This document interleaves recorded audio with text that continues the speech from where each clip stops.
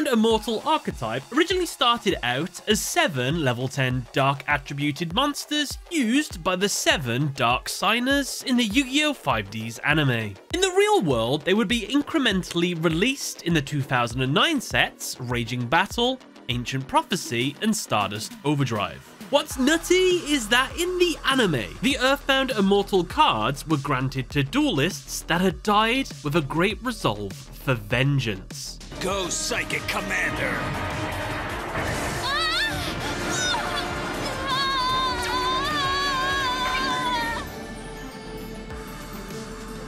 Upon being reborn as a Dark Signer, the Immortal who brought them back would mark them with their symbol, and then they themselves would become their new ace card.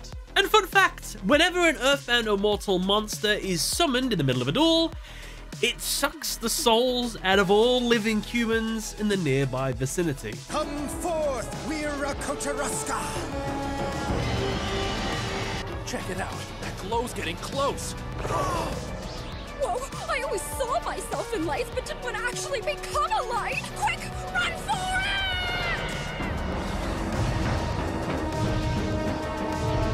it! Let's be honest, that's pretty messed up, so let's hope that these Earthbound monsters have some pretty powerful effects for such a steep cost. But before we get to those effects, well, who had these Earthbound Immortals? Well, Devak held Kusulu, Griga held Choku Chalua, Kalin held Koka Paka Apu, Kali held Asila Pisku, Misty held Koka Ria, Roman held Uru, and Rex held Wira Quacha Raska. Look at me, right?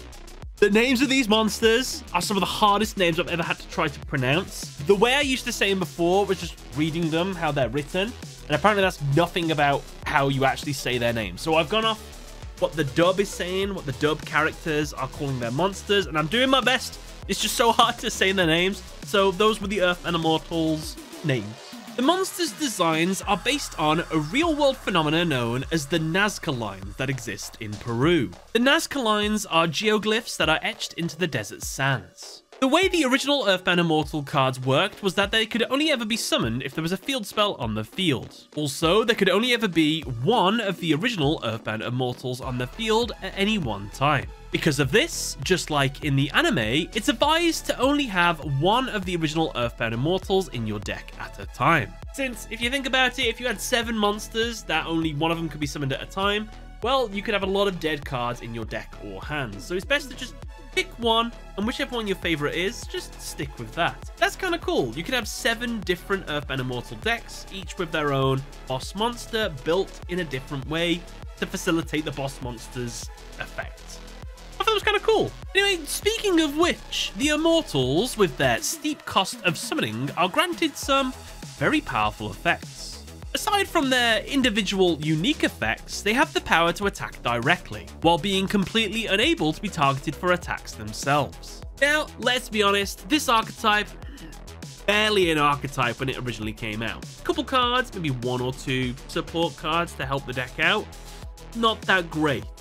That is, however, until fast forward 15 years, and brand new support is released for the Earthbound Immortals in the pack Maze of Millennia. These new Earthbound cards were based on a character called Sergei in the Yu-Gi-Oh! Arc 5 anime.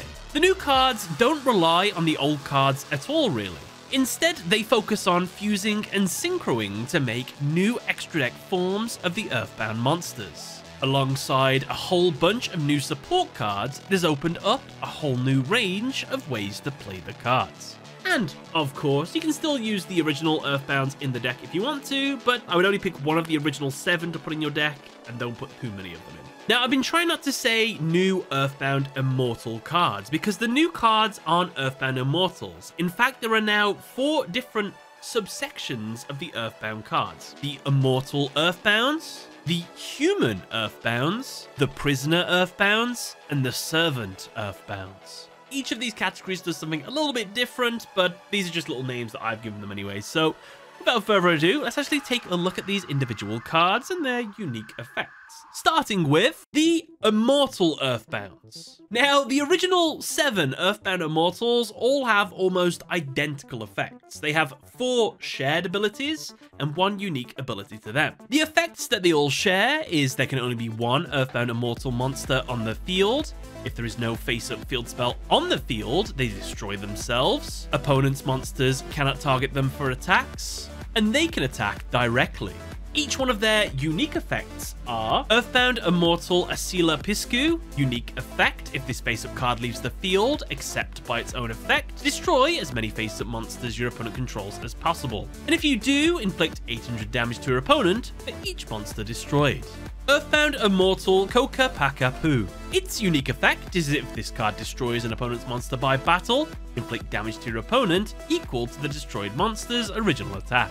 Earthbound Immortal Kokaraya, unique effect, if this card is destroyed by a card effect except by its own, destroy all cards on the field. Earthbound Immortal Choku Chalua, unique effect, once per turn you can inflict damage to your opponent equal to half this card's defense. This card cannot attack the turn this effect is activated. While this card is in defense, your opponent cannot conduct their battle phase. Earthbound Immortal Kusalu, unique effect, if this card will be destroyed by battle, you contribute 1 of a monster instead, and if you do, halve your opponent's life points. Earthbound Immortal Uru, unique effect, once per turn you contribute 1 of a monster, target 1 face-up monster your opponent controls, take control of that target until the end of the turn. Earthbound Immortal Wira Quacha Raska, unique effect, if this card is normal summoned, target 1 to 3 cards you control, but not more than what your opponent has in their hand. Shuffle them into the deck, then discard the same number of random cards from your opponent's hand for as many as possible. And if you do, this card gains 1000 attack for each card discarded by this effect. Moving on next to the humanoid Earthbounds. Within the archetype, there are 2 monsters that appear to be references to 2 Dark Signer brothers, Roman and Rex Goodwin. Hypothetical future support, maybe we can get some more of these Line Walker humanoid monsters that are references to their anime counterparts. So you can get like a Harley Carmine, Dark Signer monster thing, but that's just a theory anyway. Earthbound Line Walker is Roman Goodwin, based on his clothing and appearance. This monster's upgraded form is Greater Line Walker, which is his older brother Rex Goodwin, evidenced by his appearance and of course the glowing golden hand. Which, in itself, if you didn't know in the anime, basically Rex Goodwin transplanted a Signer Dragon arm onto his own arm. It was inside of a case, but they would make the case glow and you didn't know what was inside. It was just the Signer Dragon mark. There was actually an arm in there. So I wonder if the glowing arm is a reference to that, or it just glows, basically. Anyway, Earthbound Line Walker's effect is very simple. Earthbound Immortal monsters cannot be destroyed by their own effects. Its upgraded form, Earthbound Greater Line Walker, is a bit more complex. Its effect is if you control a Synchro monster and have a Synchro monster in your grave, you can special summon this card from your hand. During your main phase, you can add 1 Earthbound Immortal monster from your deck or graveyard to your hand. If an Earthbound Immortal monster is normal summoned while this monster is on the field, you can make your opponent's life points 3000. Get one of the new Earthbound Synchro monsters onto the field, get this monster to the field somehow, then get the original Earthbound Immortal monster onto the field. Your opponent's life points drop to 3000. Hopefully you've summoned one of the 3000 attack point versions of those monsters, just attack directly, and you've won. Very hard to pull off, but it's an interesting win condition, I guess. Following on from the human Earthbounds, we have the Prisoner Earthbounds. Earthbound Prisoner Stone Sweeper. If there is a card in a field zone, you can special summon this card from your hand. You can discard this card, add 1 level 3 or lower Fiend Tuna monster from your deck to your hand. Also, you cannot special summon from your extra deck for the rest of this turn, except by fusion or synchro summoning. The 2 Tuna monsters that you can add through this effect from your deck are Earthbound Prisoner Groundkeeper. If this card is normal or special summoned, you can special summon 1 level 5 or lower Earthbound monster from your deck or graveyard, except Earthbound Prisoner Groundkeeper. Also, you cannot special summon from the extra deck for the rest of this turn, except fusion or synchro monsters. Earthbound monsters you control cannot be destroyed by battle or card effects, while there is a card in a field zone. Earthbound Prisoner Line Walker. If this card is normal or special summoned, you can add 1 Earthbound Prison or 1 Harmonic Synchro Fusion from your deck or graveyard to your hand. If you control a level 6 or higher Earthbound monster, you can banish this card from your graveyard, target 1 effect monster your opponent controls that was special summoned from the extra deck, shuffle that face-up effect monster into the deck, then your opponent can special summon 1 monster with the same name from their extra deck. Now you might have heard somewhere in that effect about adding a card called Harmonic Synchro Fusion. What's that, I hear you ask? Well, it's actually a really good card for this archetype. It too made its debut in the Yu-Gi-Oh! Arc 5 anime, wielded by Sergei himself. This card has a really unique ability. It fuses and synchros with 2 monsters simultaneously. In the anime, this ability is portrayed as the monsters splitting themselves into 2 as the double synchro fusion occurs. In the real world, Harmonic Synchro Fusion's effect is send 1 tuner and 1 non-tuner from your face-up field to the graveyard, special summon both of the following monsters from your extra deck. 1 synchro monster that could be synchro summoned using just those 2 monsters that are now in the grave. 1 fusion monster that could be fusion summoned using just those 2 monsters now in the grave. Also, you cannot special summon from the extra deck the turn you activate this effect, except by fusion or synchro summoning. If you wonder why the new cards specifically support synchro and fusion monsters, it's because obviously the original Earthbound Immortals came out during the synchro era, Yu-Gi-Oh! 5D, so that's where synchro comes from. Sergei, he worked for the fusion dimension in the Yu-Gi-Oh! Arc 5 anime, so that's where the fusion influence comes in. And also in that anime as well, his character appeared in the synchro universe, so he's also using synchro cards, so it's synchro fusion. Fun fact if you didn't know. And just before we slip into these fusion synchro monsters, you can make the fusion monsters as well with the Archetype fusion card, Earthbound Fusion. You can only activate this card during the main phase unless a card is in a field zone. Fusion summon 1 dark fusion monster from your extra deck using monsters from your hand or field as material. During your main phase, if a card is in a field zone, you can banish this card from your graveyard, special summon 1 Earthbound monster from your hand or grave. Also, you cannot special summon from the extra deck for the rest of this turn, except fusion or synchro monsters. So with either of those cards, you can make some of the brand new Servant Earthbound monsters, which, keep in mind, they work really well in pairs, which is why Harmonic Synchro Fusion exists in the first place. You always want to try and get out the pair of fusion and synchro monsters together at the same time, since their effects complement each other. For example, Earthbound Servant Yugioh Gremlin, 1 dark tuner plus 1 non-tuner monster. Its effect is during the main phase. Quick effect, you can target 1 face-up monster your opponent controls. Your opponent chooses one of these effects to apply. Destroy that monster, gain life points equal to that monster's attack. During the battle phase, quick effect, you can fusion summon 1 Earthbound Fusion monster from your extra deck by banishing its materials from your hand, field, or grave. Its paired monster is Earthbound Servant Yugioh Gremlina. Requires 1 Earthbound monster and 1 Dark monster. If this card is special summoned, you can add 1 Earthbound monster from your deck to your hand. You can target 1 Dark synchro monster you control. It can attack directly this turn. If a monster your opponent controls is destroyed by an Earthbound card effect, you can target one of those destroyed monsters, inflict damage to your opponent equal to that monster's original attack. This monster can give the other Earthbound monster the ability to attack directly, just like the originals. It can also, if the opponent chooses for their monster to be destroyed, the other one will get an effect that causes them to take massive damage, so it kind of incentivizes them to instead go for the gain life points, which I guess makes you stronger, but you'd rather whittle down their life points, I guess. The other Earthbound Servant pair is Earthbound Servant Yugioh Griffin. It requires 1 Dark Tuner and 1 non-tuner monster. Its effect is quick effect. You can special summon 1 Earthbound monster from your graveyard in defense, except itself. Also, you cannot special summon from the extra deck for the rest of this turn, except fusion or synchro monsters. If this card in its owner's possession is destroyed by an opponent's card, you can destroy 1 card on the field. Then inflict 300 damage to your opponent for each Earthbound monster with a different name in your field and graveyard. Its pair is Earthbound Servant Yugioh Kraken. Requires 2 Earthbound monsters. If this card is special summoned, you can add 1 field spell from your deck or graveyard to your hand. If a monster is special summoned from your opponent's extra deck, except during the damage step, you can destroy as many monsters your opponent controls as possible that were special summoned this turn. And if you do, inflict 800 damage to your opponent for each destroyed monster. Now, these two don't work as symbiotically as the other two, but in the anime they actually did. They had different effects and they worked really well together, so it's just a little bit different here. There is one more Earthbound servant, and it is the true boss monster of the Archetype. It is made by merging one of the Earthbound fusions with one of the Earthbound synchros. By doing so, you get Earthbound servant Yugioh.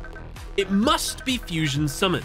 At the start of the damage step, if this card battles a monster, change that monster's attack and defense to 0. If a monster in your opponent's possession is destroyed by a battle or card effect, you can destroy all cards your opponent controls. If this face-up card leaves the field because of an opponent's card, you can special summon one Earthbound monster from your deck or extra deck. What's cool about this monster is you can actually, when this monster dies, you can float into one of the original Earthbound Immortal monsters. So, yeah, it's kind of cool. So with that, that's all the monsters. But the cool thing about an Earthbound deck is they have a ton of support cards. Some of them I wouldn't recommend you play. They're very niche. If they require you to have an Earthbound Immortal on the field, I probably wouldn't put it in your deck. But if it's just an Earthbound monster in general, that's probably fine. So let's take a look at them. Starting with, of course, the field spells. Earthbound Prison. When this card is activated, you can target one effect monster your opponent controls. This card gains this effect. While this card is in the field zone, negate the effects of that face-up effect monster while it's on the field. During your main phase, you can normal summon one Earthbound monster in addition to your normal summon or set. If this card in your possession is destroyed by an opponent's card effect and you have an Earthbound monster in your field or graveyard, halve your opponent's life points. And if you do, negate the effects of all face-up cards your opponent currently controls until the end of this turn. Sergei used this card in the anime to trap Yugioh so she couldn't escape. The other field spell is Earthbound Geoglyph. While any level 10 monsters are on the field, neither player can target this card with card effects. Also, it cannot be destroyed by card effects. You can treat one synchro monster as 2 tributes for the tribute summon of an Earthbound Immortal monster. If a synchro monster is special summoned, you can add one Earthbound Immortal spell and trap from your deck to your hand.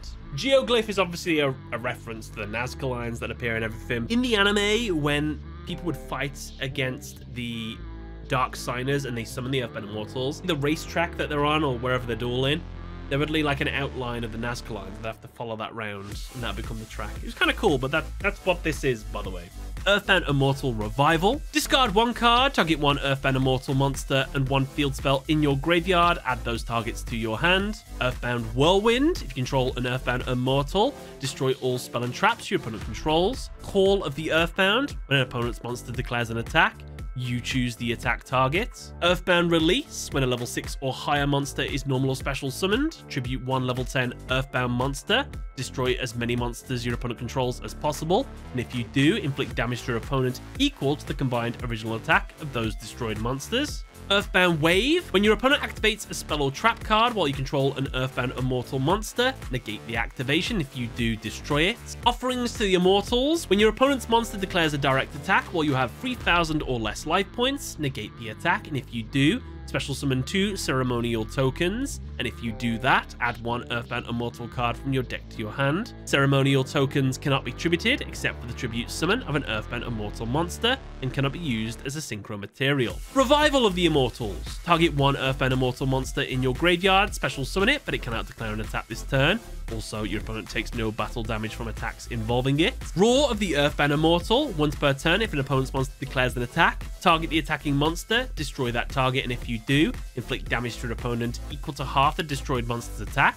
You must control an Earthbound Immortal monster with attack higher than the attack of the attacking monster to activate and to resolve this effect. Again, just a reminder, please don't play any of the Earthbound Immortal required to be on the field cards if you can. Ultimate Earthbound Immortal. If a normal summon set Earthbound Immortal monster is on the field, you can target one face-up monster on the field, destroy it. Earthbound Resonance. If a monster special summon from the extra deck is destroyed by card effect, you can target one of them.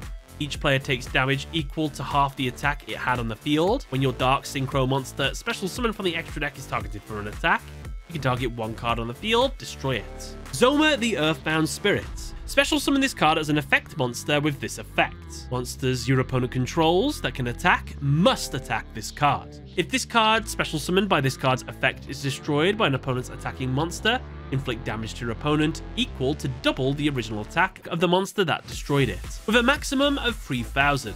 Zoma the Earthbound Spirit, by the way, is actually based on another card called Zoma the Spirit. And last, but certainly not least, we have one out of Archetype Earthbound support synchro monster, which Callan Kessler used. It was 100 Eyes Dragon. Basically, if it was destroyed, it could add an Earthbound Immortal monster to the hand. So it was like the mini boss before revealing the final boss. And with that, that is the Earthbound Immortal Archetype and the new Earthbound cards done. Let me know what you think about an Earthbound deck in modern day. Do you think they're good, or do you still think they need a little bit more support? Let me know in the comments. But other than that, thank you very much for watching. Catch you later. Bye, everyone.